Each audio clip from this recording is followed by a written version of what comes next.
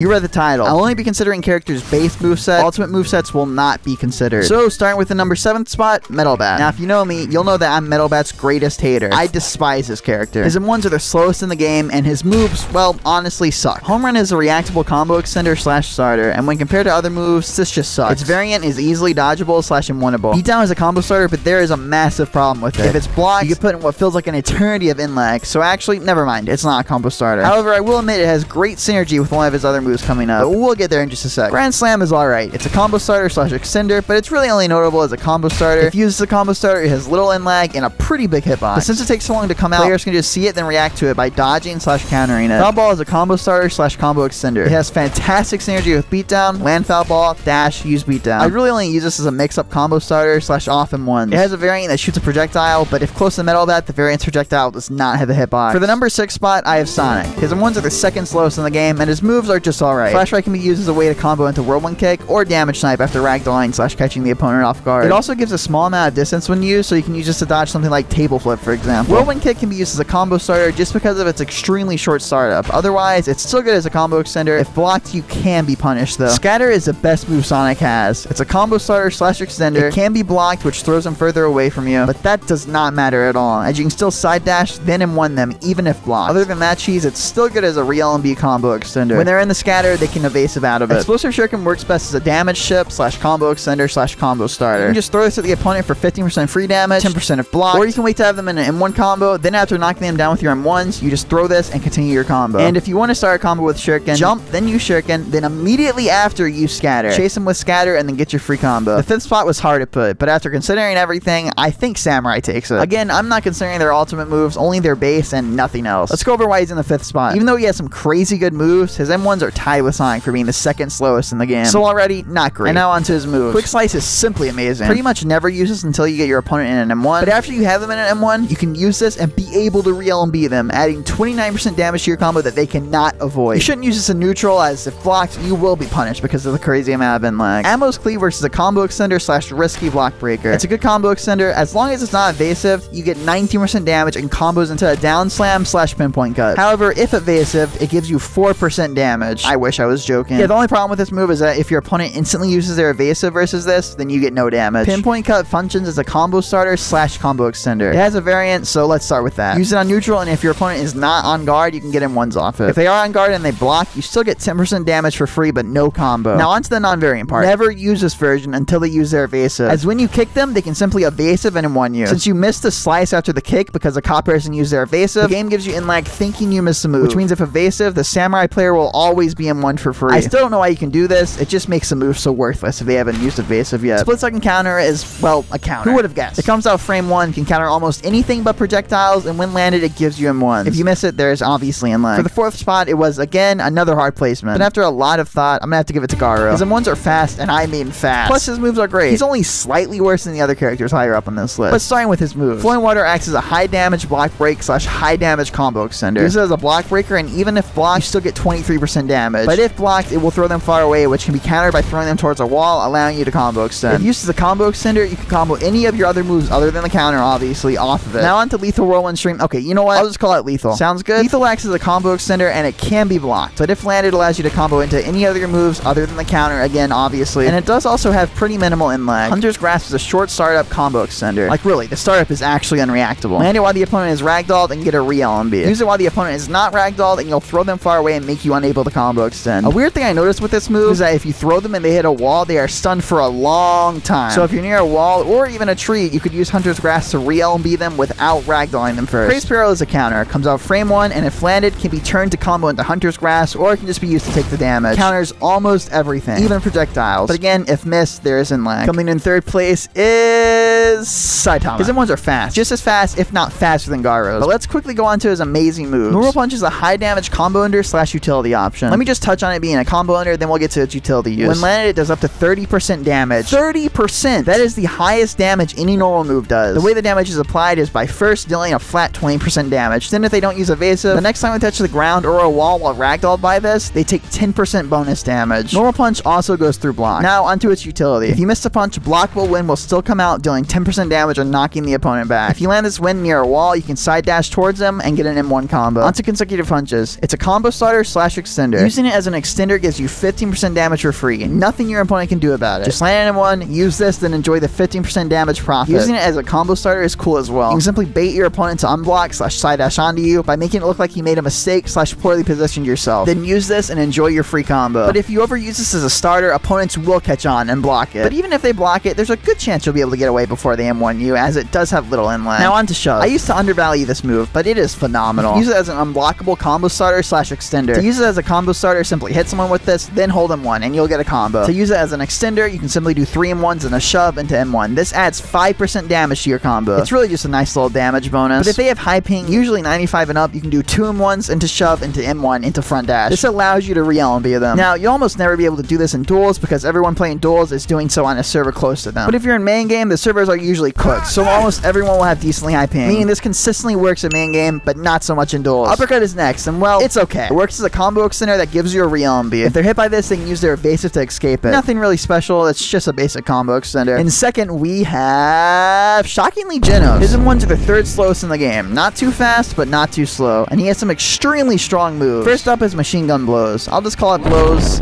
Okay, wait, never mind. Scratch that. I'll actually call it machine. Machine is a combo extender slash risky combo starter. As a combo extender, it's, well, just kind of mid. It used to be good as you could just hold M1 to land a free final M1 on them, but now, for whatever reason, the Strongest Battlegrounds messed this up and made it where it can be blocked. And you really can't down slam them, as they're already setting up as you're only starting the down slam animation. But you can still combo other moves like blitz shot or ignition burst off it. As a risky combo starter, it's, well, risky to use. If you use it and it's blocked, it has lots of in-lag, so you will always be M1. Just study your opponent and use it when they least expect it. And now his best move, ignition burst. It's a combo starter slash extender, but it's really good as a combo starter. The start of this move quickly shoots out small flames behind you that are unblockable and knock the opponent back, allowing you to land the second part of this move for free. And once you land it, you can combo it into jet dive, giving you 43% damage. If you play defensive and bide your time, you can just keep doing this over and over and over until you get your ultimate and then just pop it and win. I really do not know why they don't make it where if blocked, it at least knocks you further back so the Genos player cannot land jet dive. It's super confusing to me. Another great move Genos has access to is blitz shot. It can come out ridiculously fast, and if not blocked, can combo into jet dive. It functions as a combo starter slash damage snipe. As a combo starter, its startup is small and great at catching people off guard. As a damage snipe, it will take 4 seconds to fully charge and become unblockable. If you land on someone, it will then do 25% damage instead of 15%. Jet dive's turn, it's a combo ender, and when used, it gives great mobility plus low in lag. Jet dive can be comboed into after blitz shot, ignition burst, and your final M1. Alright, and in the number 1 spot, we got Tatsumaki. I generally think that as of now, she is the strongest class in the Strongest Battlegrounds. Her M1s are fast, maybe even faster than Saitama's or Garou's, and her moves,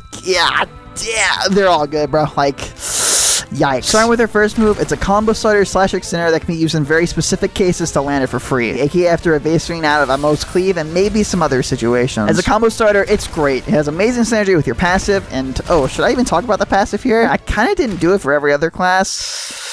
Alright, you know what? Fuck it, whatever. Use it once a passive pops to give you a free combo. Using it in neutral is also pretty safe, as it only has a small amount of in-lag. And its variant really just should not be used. It's just worse than the normal version. Does way less damage and knocks them down for less time. Windstorm Fury is one of the best normal move combo starters in the game. Did they use their evasive? Cool. Dash on them, then use Whirlwind, and even if they block it, you can still down slam them, then proceed to do a 68% HP combo. If you use it in a combo, you can deal 32% damage while letting you follow it with other moves. Man, I don't know. This move is nuts. Actually, you know what? Out of the 28 normal moves, this is the best one. I don't care, bro. Like, I don't care. It's simply too versatile and has way too much utility. And that's without me mentioning its short startup and no in-lag. Stone Coffin can be used to get re-LMBs for free. Simply get an M1, then side dash into 3, and there you go. Free re-LMB. It can also be used to block projectiles or to finish off someone on low HP. The highlight of this move is being able to get a re-LMB off M1s or during a combo. Now, Explosive Push. Push is a great combo starter slash extender. It can't be blocked and has lots of in-lag, but if you land it, you get a combo. The in-lag can be pretty much negated by using this in the air, so honestly, this move is great at being a fishing slash mobility tool.